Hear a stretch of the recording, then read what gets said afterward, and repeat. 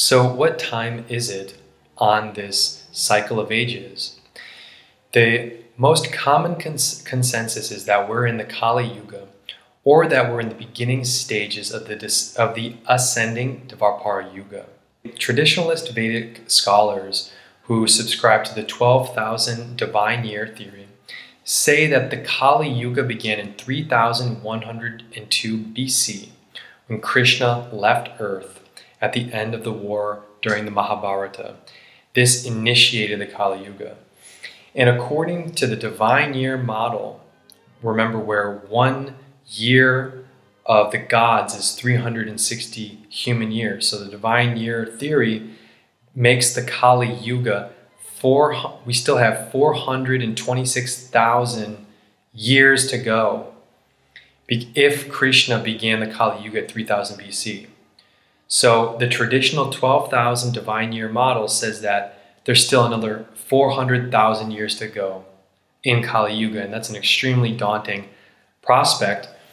And many people contest that idea. Was there a mistranslation during the copying down, or was there a deliberate falsification of this material during Kali Yuga that gives us these massive time scales that just don't seem to resonate? All of our history that we know of it today is war, violence, brutality. It seems that we've been living in Kali Yuga, but to still have this much time left to go, it's extremely intimidating, to say the least. But fortunately, Sri Yukteswar in the Holy Science, in his book, said that the Kali Yuga, we aren't dealing with this 12,000 year divine year theory.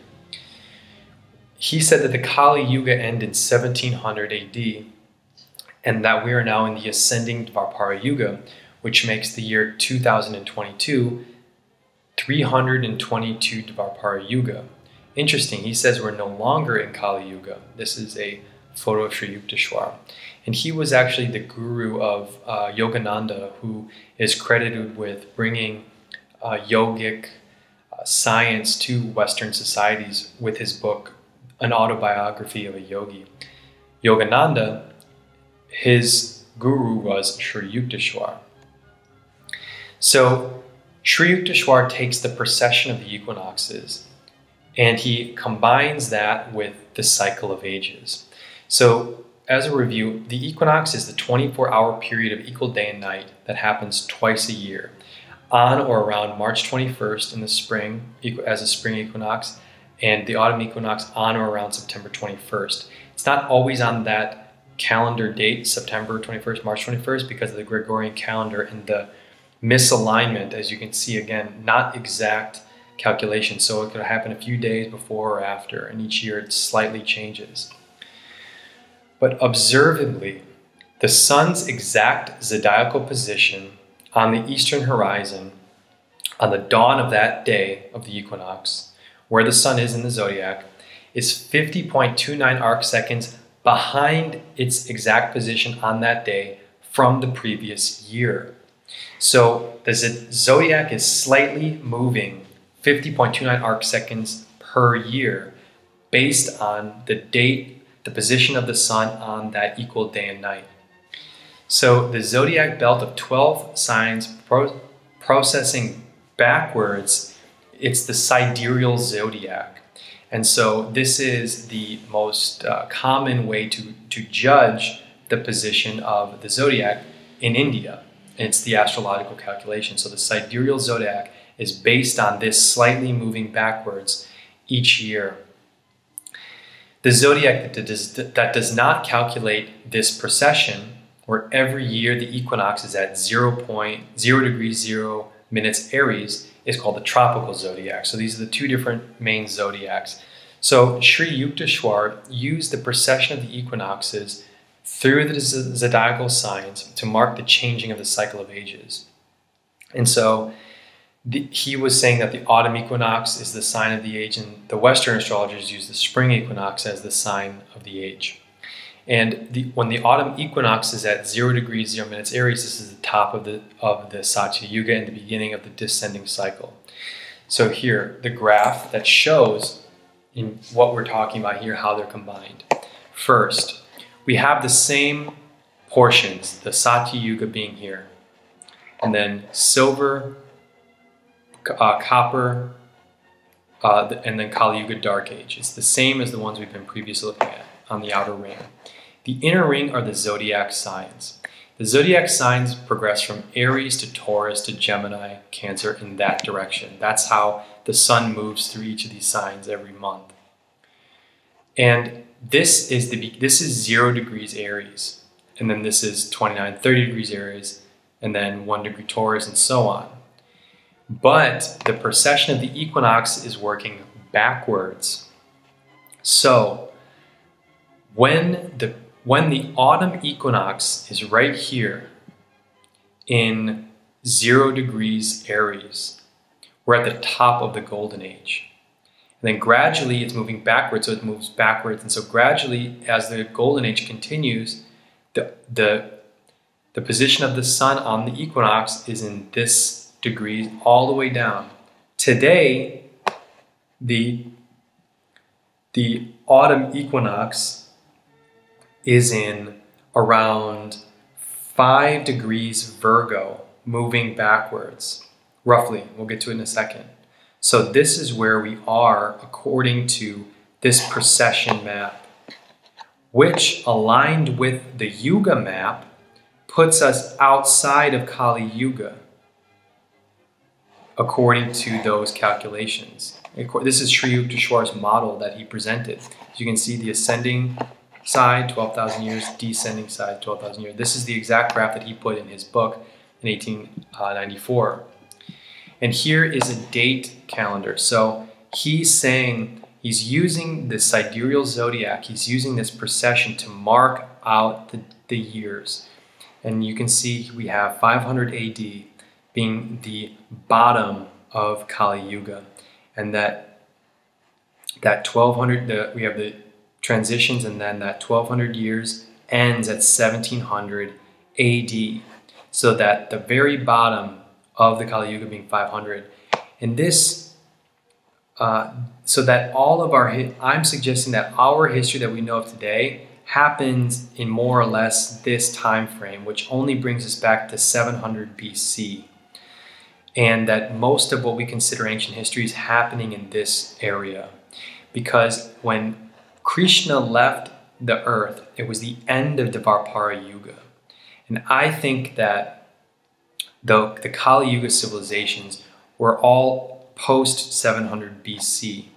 And that here we have the Vedic period, the predominant Vedic period, and then we have more advanced cultures during this time, and possibly Lemuria Atlantis taking place during these times. But as you can see, I'm just giving rough estimates.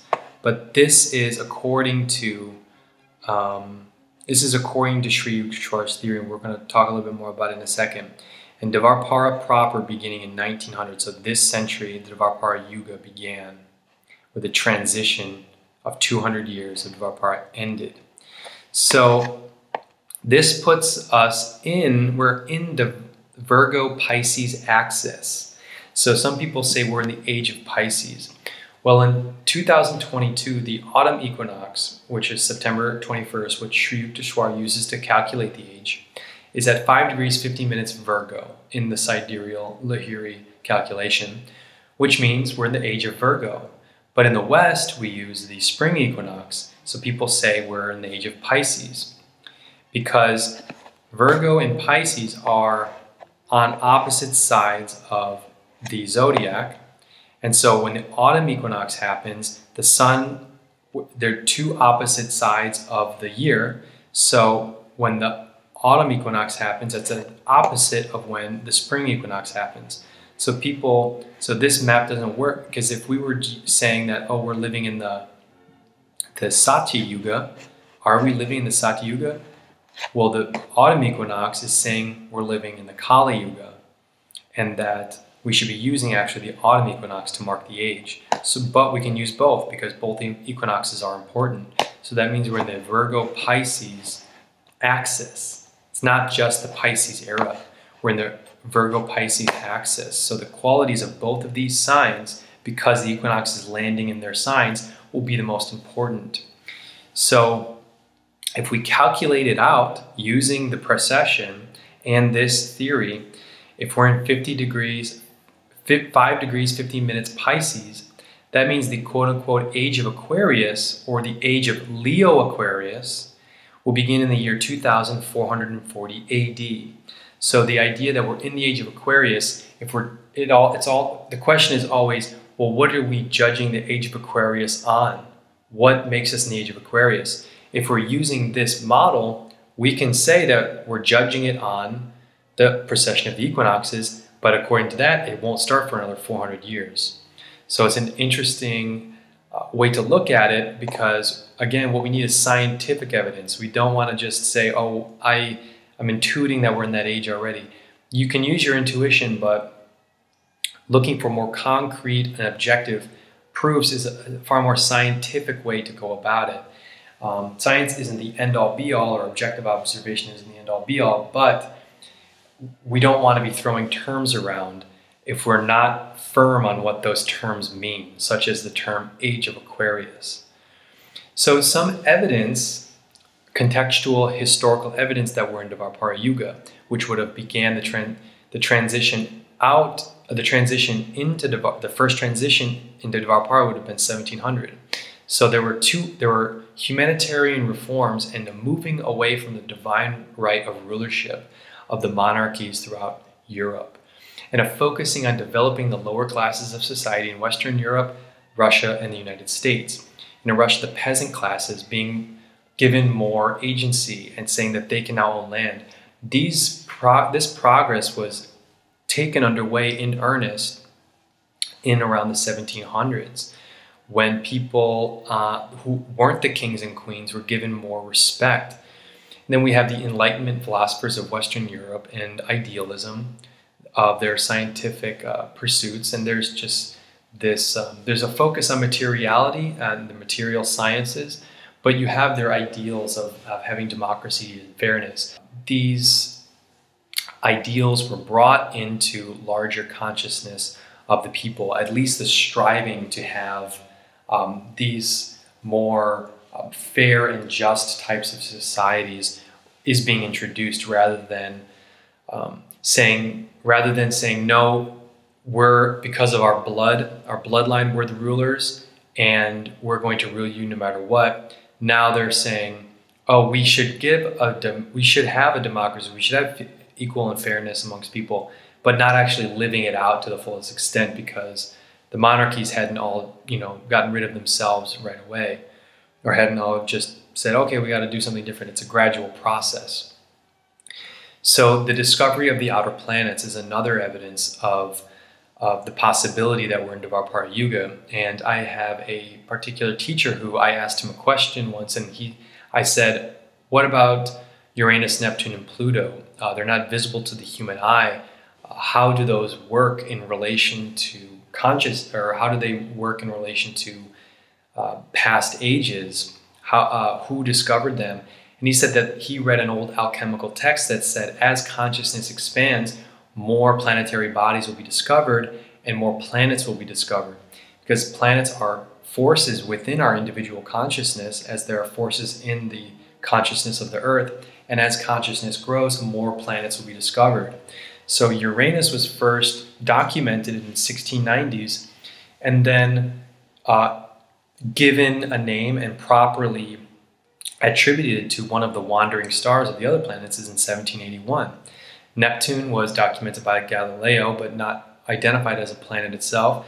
But in 1846, was given proper placement as one of the wandering stars, and Pluto in 1930. So we're seeing the discovery of other conscious elements in our celestial environment. So this is contextual evidence that there's an expansion of consciousness already happening. Because none of these planets are mentioned in the ancient Vedic texts, keep in mind. The unification of the world with electrical technologies such as lights, the telegraph, phone lines, and the internet. So the Dvapara-yuga is the electrical age, the age of electricity. Now look all around us, electricity is being used in more sophistication year by year.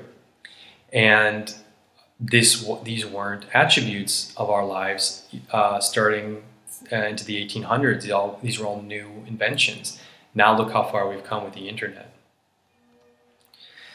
And so what I think is a potential for what's going on in our current place, or what time it is on the earth, I think that the Kali Yuga centralized power structure that uses fear and coercion is utilizing Dvapara-yuga technologies, the knowledge of the electricities, the chakras, and etheric energy, to build and establish a worldwide technocratic control grid. And so it's important to see the ages as transitioning in kind of overlapping periods of time. There can be cataclysms that mark changes, but it's not a direct on-off switch. So I think that the old systems of power that were common in the Kali Yuga, and for example, like in Rome, throwing pagans to the lions, or throwing Christians to the lions, these brutal societies, their lineages, and throughout Europe, these families, these monarchies that have been holding power throughout Kali Yuga, they're still around, and they want to maintain power. And so their ethics about going about holding power is still around. There's still remnants of the Kali Yuga with us, but to their clever credit, are using the Dvapara-yuga technologies to maintain their power. And this growth in consciousness, this expansion in the abilities of people, these technologies are said to promote those things, to promote widespread equality, freedom of thought, material abundance, justice, having a higher developed human being. These are things that people are working towards. The question is, how are we working towards that? Because the Kali Yuga centralized power structure that built these technologies through projects over the last century and a half are saying they are for these ideals, but in reality, their motivation is for more precise control over human energy and the actual restriction of human freedom and spiritual growth. The reason why they have a different intention than when they say is because they want to maintain their power, and you can't have people who are empowered in their own spiritual development and still and control those people at the same time. So I think that there is a consciousness battle happening between the old Kali Yuga system that's fighting to maintain its centuries old power as the age changes, but eventually they're not going to be able to rule with this same Kali Yuga coercion and methods that they've used. So gradually, as we move into Dvapara-yuga, this electrical area, are we going to have a balance of technology and nature, the use of electrical technologies with our relationship with the creation? Because the merging of technologies into the human body is a way to control the human body. It's not there's an imbalance if you merge yourself into a technology in that sense, an artificial technology. We need to be in balance with what we make as instruments and what the natural technologies are that we have at our disposal, such as our chakras or our abilities to self-realize and to grow in spiritual consciousness. So although this presentation was a bit long, I wanted to give just a basic framework for how the cycle of ages works and the important main points for how it's a material and spiritual process that the Vedas are giving us, and as well as to just give some basic general overviews on when certain cultures could have existed, but in the context of how that yuga was giving what potential that yuga was giving to these civilizations.